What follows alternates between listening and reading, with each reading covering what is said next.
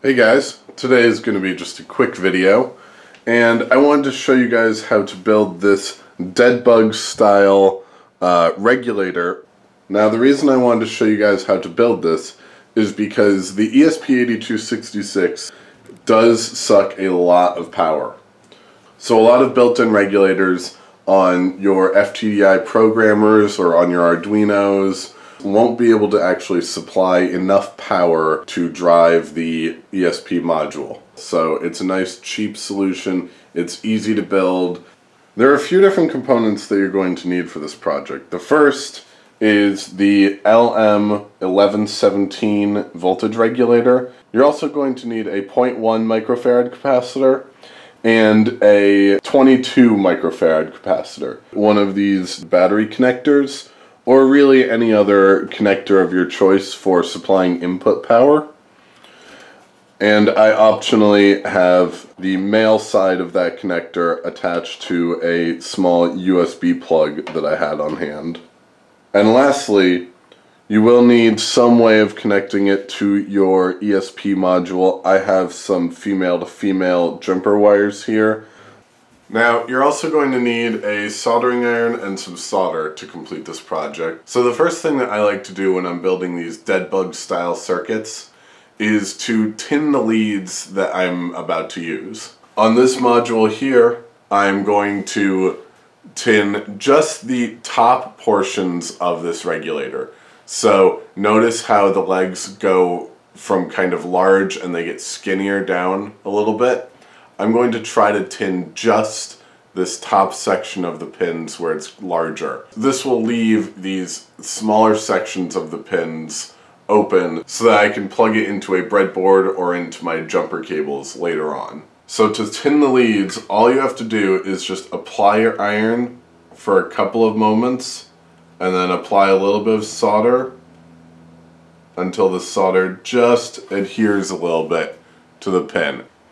So I'm going to do this to all three of these pins. So now there's a nice little blob of solder on each of the pins. We can more easily attach the rest of our components. So the pins on this module from left to right are ground, voltage out, and voltage in. So we're going to place both of our capacitors that we have on the voltage out line. So the first capacitor that I'm going to place is the 22 microfarad capacitor.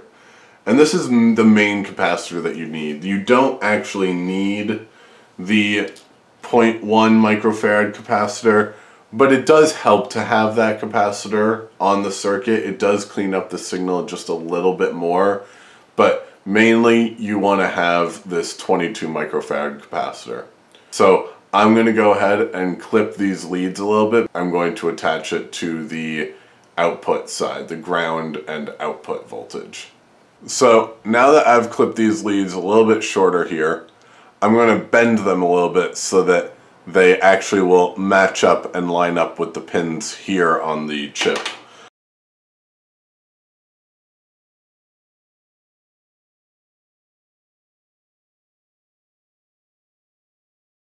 Here is where that tinning of our leads becomes useful, because what I'm going to do is I'm just going to place the capacitor onto the leads, and I'm just going to heat up this center lead here just a little bit until my capacitor just melts on a little bit, and now it's at least held in place for us. And I can go ahead and solder the left-hand lead, the ground lead, and actually solder it properly. And now that the left-hand lead is actually properly soldered, I can go back in and touch up the center lead here and make that nice and clean. Next, we're going to solder our 0.1 microfarad capacitor, which again is not strictly necessary, but does further improve the output quality of this regulator.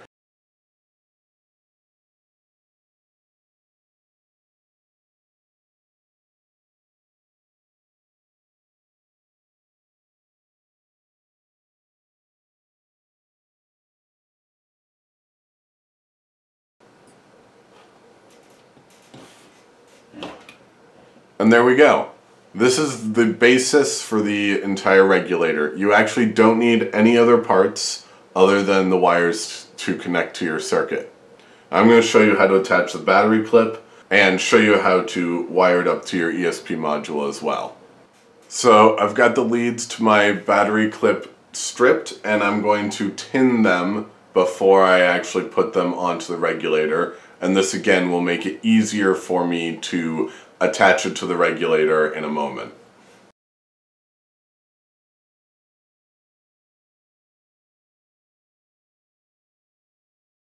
Now we can take the ground wire here and just lightly solder it to our ground lead.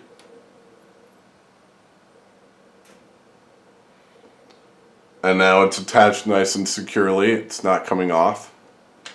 And then our voltage in wire we can solder to this right hand lead, which is our voltage in. And now we have a nice solid connection from our battery connector into our voltage regulator. Now optionally you can take a USB connector, as I have here, and take off the other connector end and attach the male side of this battery connector. That way you can actually power this regulator directly from any USB port. To power your ESP module from this regulator, you're going to need 2 female to female jumper wires. All you need to do is to take one end of the white wire and go to the center lead here, and the black wire will go on the right hand side lead. And then on the ESP module, your black wire will go to this bottom right pin here, and the white wire will connect to this top left pin here. And now if we take our USB wire and we plug it into a computer, the red light on our ESP module comes on, indicating that we have power. So this is a quick and dirty little voltage regulator for your circuits. I have these on all of my ESP modules. They work really well. The output power is really stable. It's something I recommend making a couple of. That way you just have them ready for whenever you have a project that you want to use your ESP module with. So thanks for watching. Like and subscribe to my channel if you want to see more videos like this. And take it easy, guys. I'll see you later.